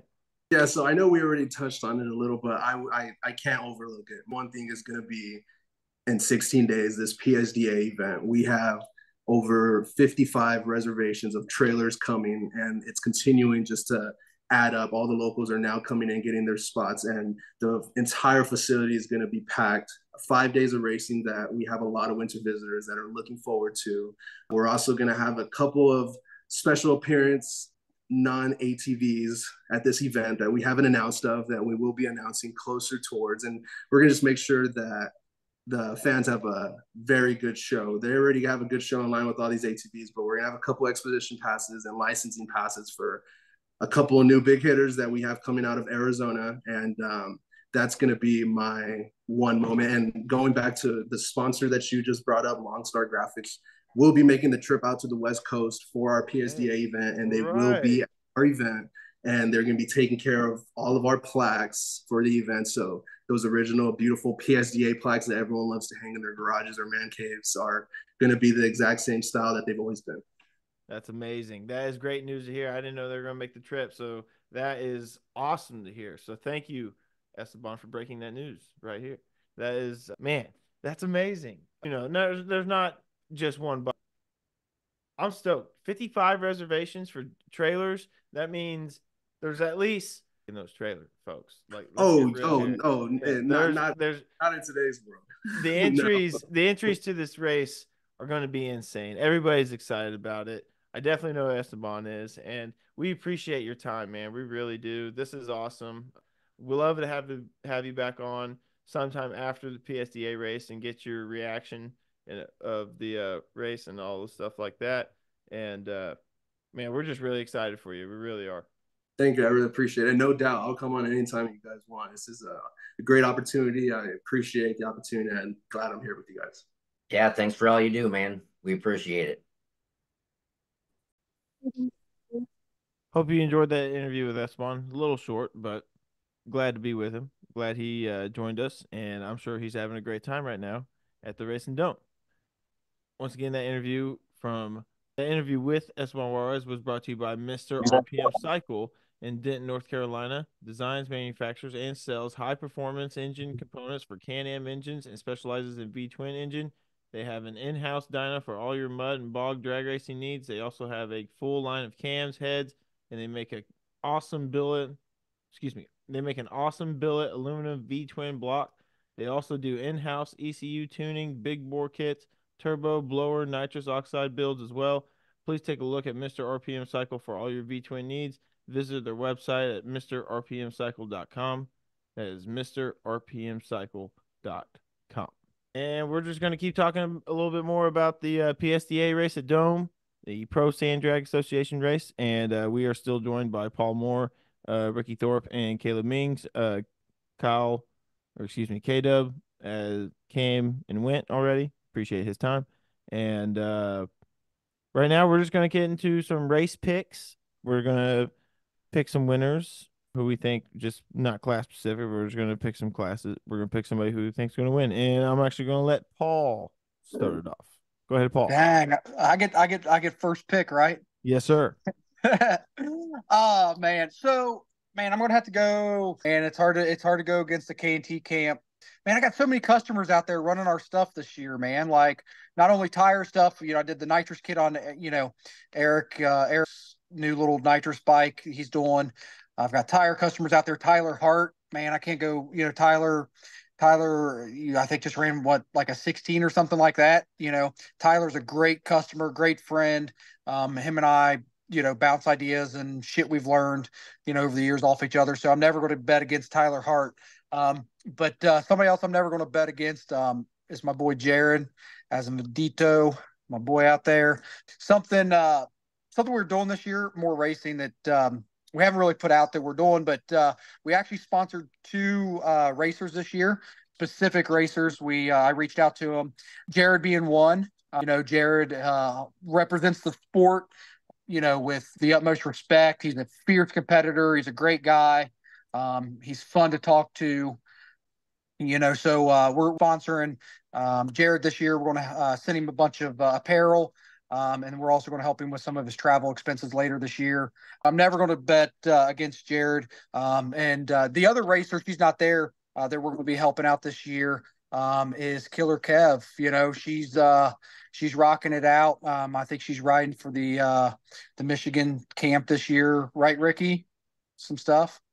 Yeah, that's what I'm hearing. So, obviously I'm a big Killer Kev fan, always have been. She's great person. Jared also on and off the track too. Couldn't have picked 2 better young riders to work with and help out for sure, Paul. That was pretty awesome. One of the many cool things you're doing this year, Jared. You can't ever bet. You ever count. That guy has whooped my ass so many times. I mean, dang, he's hard to beat. That's for sure, man. That's a good pick, Paul. That's a good call. I guarantee by the end of the week, he'll have a pit. He has his little pitcher with the plaques every time he's done. He usually stacks them up after a week, no matter where he goes. But I sent him shirts the other day, and I asked him what size. I'm like, hey man, I'm like, what size do you need? He's like, a large. I'm like, you fat motherfucker. Like, like Got a girlfriend now, so he's going to be an XL next year. That's what he said. He says, "Well, she shrinks my shirts." I'm like, "Yeah, right. She swelled you up like a tick." We probably don't even recognize him. He's probably been on camera 6 or 7 times. He's out there looking like Arlo or something. We're thinking, Arlo's on the bike. And next year he'll be a mechanic. Yeah, next year he's going to be doing walking around the pits, doing live feeds with us slackers like Caleb. He'll be in the weight class next year. Yeah, definitely. Good pick though, Paul. Jared's always a good solid pick. Yeah, Jared's always a solid pick. That's really cool. That's really cool. Kevin Slater is also who he's talking about, if you didn't know who Killer Kev was. Yeah, solid pick. Caleb, your pick. Well, man, I was gonna go with the California kid myself, but being that Paul took Jared there, I'm gonna have to say go with the man that we were talking about a little bit earlier, Caesar. Man, Caesar, whatever he rides very well, and can guarantee you he is going to be the guy to beat in the no bar class, especially. So I'm going to go with Caesar Cordero. All right, yeah, that's a great pick. Caesar's another solid pick. Caesar's been on fire the last couple of years. The best no bar racer in sand drag history, according to Ricky Thorpe. I find someone wants to come on here and have a debate that has a strong case against me. I would gladly accept. We will welcome that. We will very much welcome that. Ricky, your race picks for Dome Valley Pro Sand Drag Association race. I got a lot of Paul has a lot of customers out there. I got a lot of people I'm involved with one way or another. A lot of friends out there. The Michigan camp, Nick Bennett, Eric Eschball, they're out there. They got a brand new full tie 525. I'm sure is going to be running real well by the end of the week. They got a bunch of bikes out there. And I was going to be biased and take the Michigan guys, like Bryson's out there, and obviously I got to rock with my man Bryson no matter what he's riding. I ride with him no matter what, and so I'm sure he's going to do well as well. Him and Noah made the last minute long haul out there. But if I were to make a pick for someone that's probably going to have a real solid performance out there, and we're on I would have to say my boy Jaden. Jaden is unless Allie's got him tied down and he's changed his streak that he's been on lately, I'm sure he's going to do real well. The family is there. It's cool to see K&T really out there. It's hard to a family that's done it all. What keeps them going? Well, they're really motivated right now. I think that the boys will have some strong finishes. So if I don't want to be super biased and pick Bryson and Eric and them from Michigan and just I have an honorable mention though, and I don't want to. If I were to make a bracket pick, it's going to be Mr. Caleb Mings. Oh, okay. Are you going to run the bracket class, Caleb? Yeah, I'm going to run the bracket class on the weight bike. My dad's been out there making some adjustments with it. Put David Merkel on it for a couple passes, and still a ways off on that. We're going to be heavy for the weight class, but we'll run some index and bracket with it as well. So should be a good time. Awesome. Are you and your dad both so you guys double entering? Like, will he have a bike in the bracket as well? He will have a bike in the bracket, and then our plan is that he'll run the weight class bike in one of the index classes as well. So we'll double enter the weight class bike in a faster and slower index, and then he's actually going to run the 250R in the bracket class. Nice. Okay. Yep. Mings Racing with my honorable mention because them boys they'll guarantee they'll bring at least a plaque home this week. They're bracket racing dogs. Dang. Shout out to Randy. I love you, Caleb, but shout out to Randy Mings. Shout out to Cactus Cooler. My dad was part one of these. It was the year after PSDA stopped doing stuff at Baco, and he took home the bracket class win at Bakersfield that year. I want to say there was like 50 or 60 entries in the class. He got a pretty good payday on there, and he was an absolute freaking machine nobody could touch him that weekend. So we'll see what he can do. It was on a trike as well last time, so sticking to a trike, we'll see. So I gotta say something. Now that we made our picks, Billy, do you have a pick, Mr. Volkswagen guy? I do have a pick, and I'm not a Volkswagen guy anymore. There's only 3 of them in existence in San Andreas. My brother-in-law's gonna be pissed. Come on. Well, he's one of the 3. No, I'm just kidding. There's plenty of them out there, but that's a different conversation, different episode. My pick and Ricky kind of mentioned him, and I've always kind of talked him up when it comes to the weight class. And I love you, Caleb, and everything you're trying to do. But my pick for the weight class, and maybe he'll win an index to class also. Eric Eschbach. He's just such I said it on that last episode when we talked about the weight class. He's a dog, and I think he's going to kind of take control and kind of own that weight class this weekend. Once again, Caleb, no offense. Hey, you know what? I'm going to give another honorable mention. I don't know if the Seavers are out there, but if they are, don't count out Andy Seaver. Yes. He will go out there and drill the tree. Andy, it was a 385 to death and kill everyone. He will. Andy actually took Eric out there in the weight class last year on the last time on his way to victory, and I didn't even understand how Andy was just an animal out there last time. I don't know if they're there though. Andy might be there. I don't think Steve and his wife are there, but no. To mention, you mentioned Eric, I think has won almost all of the weight classes that have ever had. Like, I think other than like maybe 2 times, he's been on a streak. That's a good, but is he going to be? I mean, they probably shook him up. I think Eric will avenge himself. Eric's going to he might come himself. back strong and I mean, he's got he has a pretty good record out there with that weight class bike. That's his as K-Dub always called it, his hot hand. Yeah. The bike that was running good. He always said the bike that was running best was his hot hand, and that green bike Eric has and he's sitting at the top of the mountain. But that weight class, that green bike, hold on, let me just say something about Eric Ashwell real quick. He's got that green bike is dope. That weight class bike is I think is a little bit kind of feared whenever people see it out there at the racetrack, and he's going to overcome what happened today, and he's going to have a great week. So let's go, Eric Ashball. Well, go ahead, Ricky. Dude, he is going to give you a hug when he sees you next time, Billy.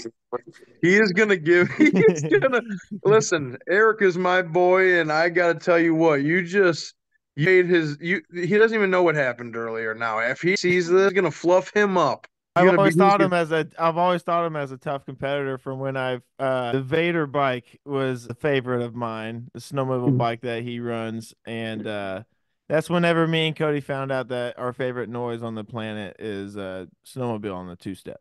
Is that a series you like? That's your thing? It's the most beautiful sound on the planet. Paul over here freaking. Hey, Ricky, you're making me. Hey, Ricky, this sound again. You're making me a little excited over here. Do it again, Ricky. Well, just do it one more time. I didn't know how to bring up. Paul doesn't run 2-steps, Billy. Hey, but that sound you made. I mean, you might start running them now. Yeah, I might start running them. I just try to do what I can. I'm about the people, I'm about the people. Yeah. Hey. So, I got to tell you, can we do this once a month? Can we do the ATV panel once a month? Man, I'll tell you. Of course, yeah.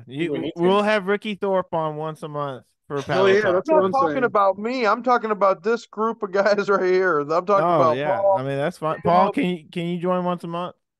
Come on, Paul. I'm a school teacher. Y'all just keep paying your taxes. I got plenty of sick days. I mean, what time is it? It is 10:46 my time. I guarantee you the kids in my class tomorrow are watching Bill Nye.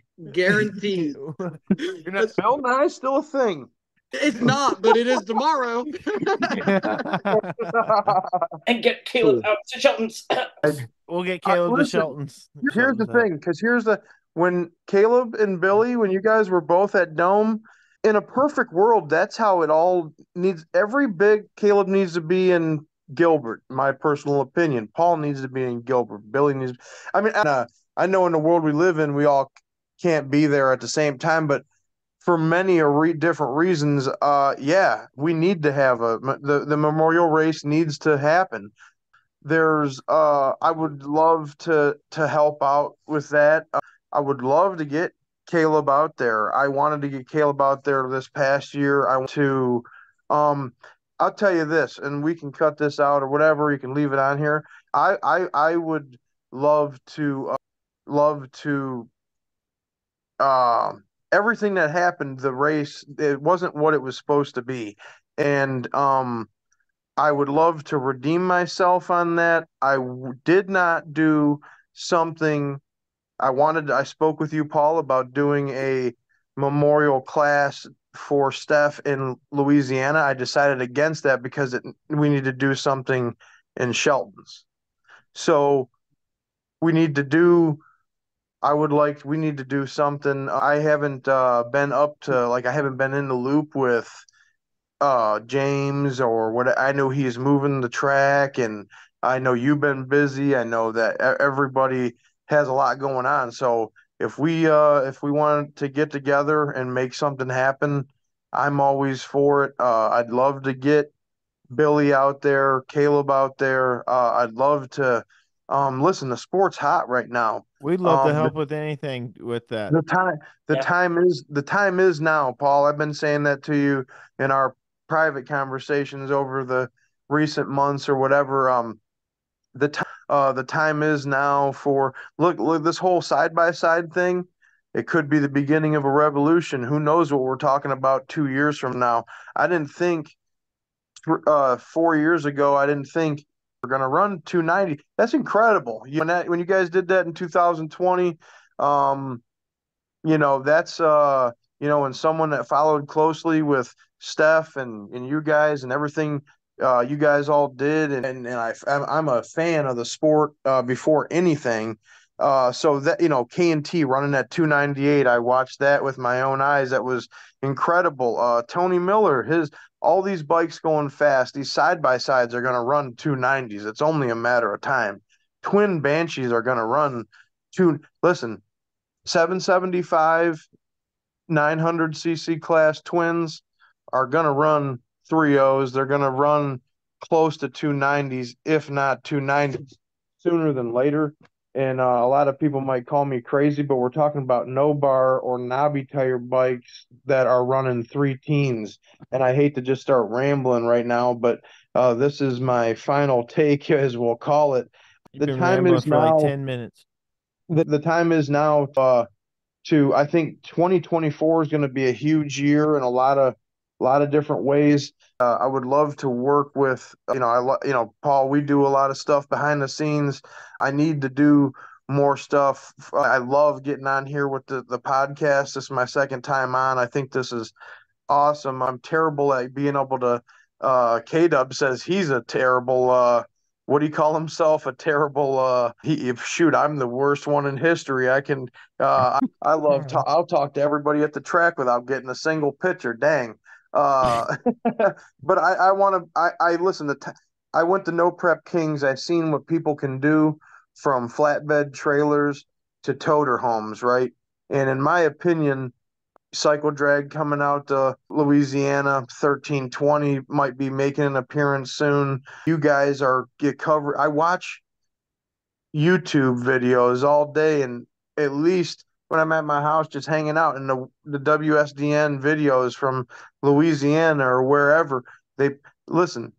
Long story short, my ADD is kicking in full steam right now, but I hope that we can get together with some other people and make 2024 a great year for the ATV side of things, because in my opinion, as far as I can remember, and I hate to say the quote like I've been around or whatever, but I literally have been around. Majority of my lifetime has been with bikes, and this has got to be one of the hottest, if not the hottest times in the sport I've ever seen. Well, dude, I mean, it's pretty hot right now. Everything that's going on, and the fact that Dome is as big as it is this weekend really helps as well. No, I agree. And, it helps the whole sport. People are talking about it. People are excited about it. It doesn't just help the racers get excited, man. It helps the small businesses. It helps the chassis builders. It helps, the tire manufacturers, I mean, when people are excited about the sport, when people are talking about the sport, it's a good thing. It's a good thing. And if we don't keep talking about it and keep moving things forward, there's whole industries that depend on us racers and us promoters to try to get this stuff cooking. Like Scat Track right now has laid off half their people. Okay. Wow. Just because like I talked to them today, and they're just slow. They're just slow. And I think it's I think it's important that we keep progressing. We keep talking about the sport. We keep posting bike pictures, and we keep things exciting, and doing bike bios and rider profiles and stuff like that, just to keep the ball rolling on the sport. So we appreciate everything you guys do. And and the memorial race, we'll talk more about it, Ricky, but it's always meant a lot to us. Brandon was a local small town guy close to the heart here. Brandon Spalding. And then, the whole reason, we were down there the day of Steph's accident was getting ready for the memorial race. We had weed eated, and we had mowed grass for 4 or 5 hours, or before we even did anything that day. And, it was all for the memorial race. So you kind of started it and got the ball rolling on it. And man, we'll touch base, but I think we need to just really keep the momentum up with it. For sure. You definitely will. I think Ricky talked till his battery ran out. I think his phone died. He's not. Yeah, his phone died. He checked out. He lost the Wi-Fi connection, but no, guys, and you too. I really appreciate the opportunity to be on here. Anytime you plug us, anytime you get me on here, it helps. With everything that happened in our personal life, losing Steph and things like that. I think she would be proud of the decision to keep moving forward and to keep doing the stuff that we love to do. And, it's an honor, and it's a privilege to be here with you guys. So thank you. Well, thank you, Paul, for joining us. We really do appreciate your time. Plug what you do real quick. Yeah. So, check us out on Facebook, More Racing. We've definitely hit us up for your parts, Scat Track tires. We've been doing some giveaways and some stuff like that. We're going to be dropping some new apparel here in the short term, some more racing stuff. I've even got some cool stuff making fun of Ricky and his kind of lack of attention and always being late to the party. So I got some stuff coming out with that. And anything you guys need, any questions, we're here. And I like it. Got rocking the More Racing shirt right now that we sent Billy last week. So that's right. We appreciate it. That's my man. That's right. Yep. So hit us up with your parts or questions, man. I'm not a Banshee guy, but I've been around it enough. I can give you some bad advice about like anybody else. So thanks again for having us on and supporting us. And keep an eye out on that turbo chassis giveaway that we're going to be doing later this year. Well, once again, Paul, thanks again for joining us, and thank you for our listeners for tuning in this episode on behalf of Caleb Mings and myself and Paul Moore. Y'all have a great night. We'll see you next time. All right, see you guys. Thanks.